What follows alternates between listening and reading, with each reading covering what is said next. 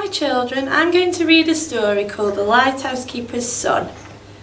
Once there was an island far out to sea where the wind blows hard and the wind blows fierce, and the ships get blown right up onto the rocky shore. On this island lived a lighthouse keeper who had 3 sons. Every night 2 of his sons would follow him up the stairs. "Let me light the lamp, father," they would cry, but not Hamish, who had his head in a book.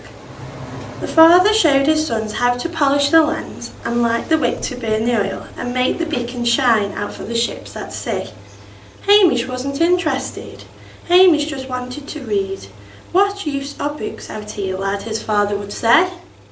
Time passed and the sons grew up. The 2 older boys wanted to be lighthouse keepers like their father. There were 2 other lighthouses on the island, and one by one the sons moved out and took over each of them, leaving only Hamish at home. "Time to light the lamps, son," the father would say as he disappeared up the stairs. He always hoped that Hamish would follow, but Hamish never did. Why won't he take an interest, the lighthouse keeper thought. Doesn't he care? It made the lighthouse keeper angry and angry until one day he lost his temper. "Why can't you be more like your brothers? When are you going to get your head out of those books and get a proper job? When are you going to do something with your life?" He grabbed the book out of Hamish's hand and threw it into the fire. "No!" shouted Hamish as he jumped out of his comfy chair to fish the book out of the flames. But the book was ruined. From that day on, they barely said a word to each other. Time passed. The lighthouse keeper got older and wearier. Then one day, the 2 older brothers were called up to join their army and fight in a war. The lighthouse keeper was distraught. He couldn't run 3 lighthouses on his own. How could he turn all of them on at lighting up time?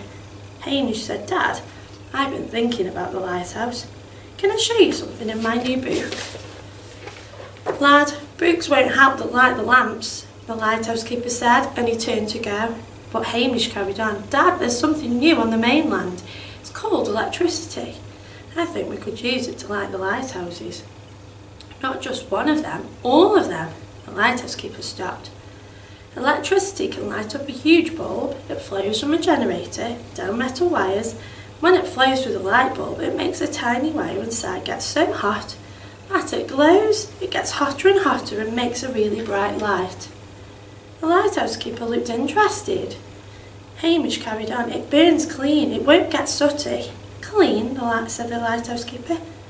"I won't have to clean the lens." "No, Dad, you won't have to clean it," said Hamish. "And if we wire all the lighthouses together in one loop, we can turn them all on with one switch. Imagine that, Dad. No more climbing the stairs, no more cleaning the lens, just a flick of a switch." "One switch? Said the lighthouse keeper. "Maybe your books are useful after all." He asked a lot of questions and Hamish bought more books to find the answers. But eventually his father agreed. "Son, I think we should give it a go." The workmen came over from the mainland with 3 electric lamps. They put huge cables in a big circle, supported by sturdy pylons, connecting up all 3 lighthouses on the island to a brand new generator.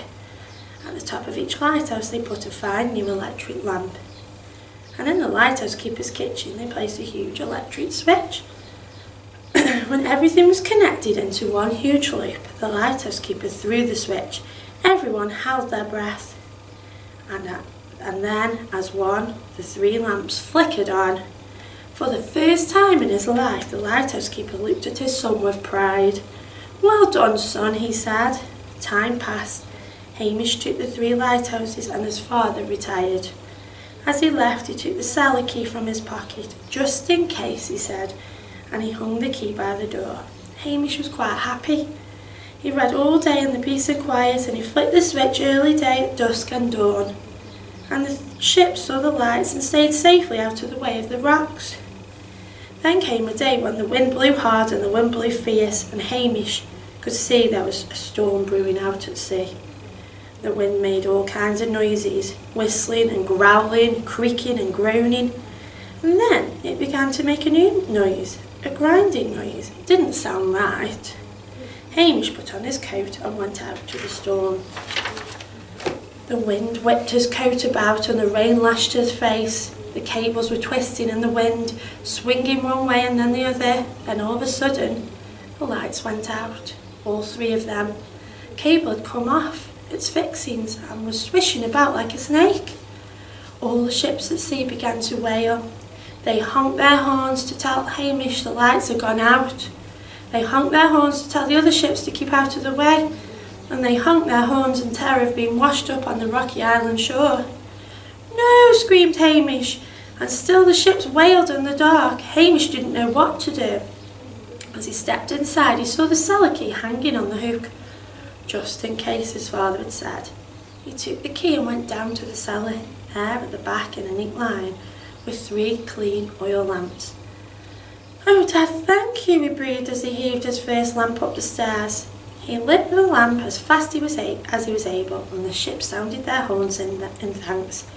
He loaded the other lamps into his van and went to each lighthouse until all the lamps were lit and all the ships were safe.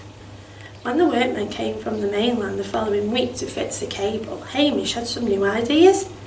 It would be more work, but he knew it was the right thing to do.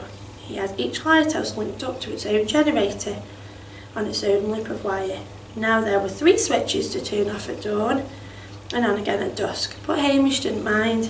At least he didn't have to climb the stairs and polish the lenses. The ships were safe and the job was done properly, and the 3 oil lamps stayed polished and clean in the cellar, and the key hung by the door always, just in case. When the workmen came from the mainland the following week to fix the cable, Hamish had some new ideas. It would be more work, but he knew it was the right thing to do. He moved the generator to the centre of the island, and he had each lighthouse linked up to the generator on its own loop of wire. Now there were 3 different switches to turn off at dawn and on again at dusk, but if one of the wires broke, only one of the lighthouses would go off.